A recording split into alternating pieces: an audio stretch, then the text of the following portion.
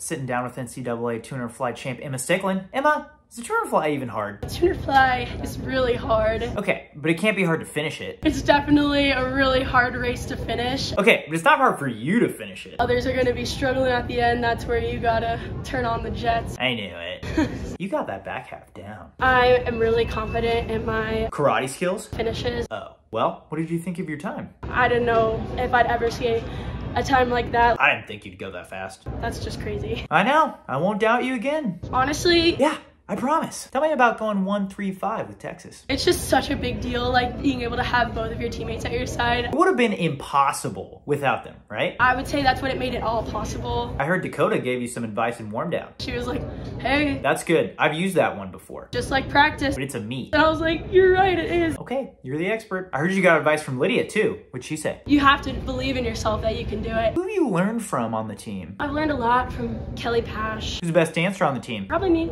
Sounds like a fun team. All around, we're a quirky group. What do you mean by quirky?